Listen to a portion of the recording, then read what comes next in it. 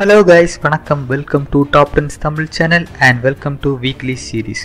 அறிவியல் உபகரணங்கள் எவ்வாறு இயங்குகிறது எனும் தலைப்பில் இன்று சிம் கார்டு எவ்வாறு இயங்குகிறது எனும் தகவலைத்தான் இந்த வீடியோவில் காண உள்ளோம். ஆரம்ப காலகட்டத்தில் போன்கள் WL என அழைக்கப்படும் வயர்கள் வழியாகவே இயங்கின. பின்னர் தற்போது அலைக்கற்றைகள் எனப்படும் மைக்ரோவேவ்ஸ் மூலமாக தற்போதைய போன்கள் இயங்குகின்றன. அதாவது சிம் கார்டு என அழைக்கப்படும் சப்ஸ்கிரைபர் ஐடென்டிஃபிகேஷன் மாடியூல் மூலமாகவே இயங்குகின்றன. இவை இயங்குவதற்கு முக்கியமான காரணங்கள் செல்போன் டவர்களே ஆகும். சிம் கார்டு எனப்படுவது ஒரு குறிப்பிட்ட நபர் எந்த நெட்வொர்க்கை பயன்படுத்துகிறார் என்பதை அறியும் ஒரு சாதாரண அட்டையே ஆகும். இந்த சிம் கார்டானது சிறிய அளவிலான கெப்பாசிட்டியை கொண்டிருக்கும். எனினும் 9 லட்சம் கோடிக்கும் மேலான எண்களை ஏற்கும் தன்மையுடையதாக உருவாக்கப்பட்டிருக்கும். உங்கள் செல்போனில் சிம்மை போட்டவுடன் உங்கள் சிம் ஒரு ஐடென்டிஃபிகேஷன் எண்ணை குறிப்பிட்ட செல்போன் நிறுவனத்திற்கு அனுப்பும். உடனே அந்நிறுவனத்திலிருந்து மற்றொரு எண் சிம் கார்டுக்கு அனுப்பி வைக்கப்படும். இந்த 2 எண்களும் பொருத்தமாக இருந்தால் உங்கள் செல்போன் ஒரு குறிப்பிட்ட நெட்வொர்க்குடன் இணைப்பில் இருக்கும்.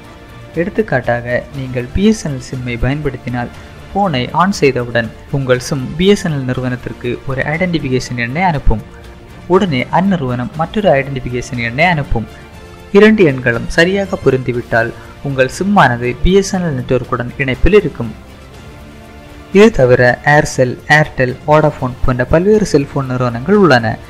இவ்வாறு ஒரு செல்போன் நெட்வொர்க்குடன் கனெக்ட் ஆனவுடன் அந்த சிம்மிற்கென கொடுக்கப்படும் 10 இலக்க எண்ணை தானே பதித்து வைத்துக் கொள்ளும். அந்த 10 இலக்க எண் மற்றொரு சிம் மூலமாக டயல் செய்யப்பட்டால் 2 சிம்களும் செல்போன் டவர்கள் மூலமாக இணைக்கப்படுகின்றன. இதுவே சிம் கார்டின் வேலையாகும். சிம் கார்டை பொறுத்தவரை ஒரு ஐடென்டிஃபிகேஷனுக்காக மட்டுமே தவிர மற்ற எந்த விதமான வேலைகளையும் செய்வதில்லை.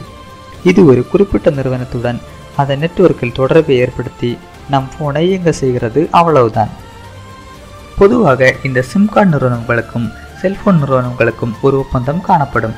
அதாவது ஒரு குறிப்பிட்ட நிறுவனத்தின் சிம் கார்டை ஒரு குறிப்பிட்ட நிறுவனத்தின் செல்போனில் வைத்து 2 வருடங்களுக்கு மேல் பயன்படுத்தினால் அந்த மொபைல் போன் நிறுவனம் 20,000 ரூபாய் வரை பணத்தை அந்த சிம் கார்டு நிறுவனத்துக்கு அளிக்கிறது. எனவேதான் பல புதிய போன்களை வாங்கும்போது அதனுடன் ஒரு குறிப்பிட்ட சிம் கார்டை பயன்படுத்தினால் டேட்டா, கேஷ்பேக், ஃப்ரீ மூவி போன்ற பல்வேறு சலுகைகளை அளிப்பதாக அந்நிறுவனங்கள் விளம்பரம் செய்கின்றன. மேலும் சிம் கார்டுகளின் பின்புறம் 32K, 64K என எழுதியிருப்பதை பார்த்திருப்பீர்கள். அதற்கு அர்த்தம் 32K எனில் 250 கான்டாக்ட்களை பதித்து வைத்துக் கொள்ளலாம் எனவும் 64K எனில் 500 கான்டாக்ட்களை சிம்மில் பதித்து வைத்துக் கொள்ளலாம் என்பது அர்த்தமாகும்.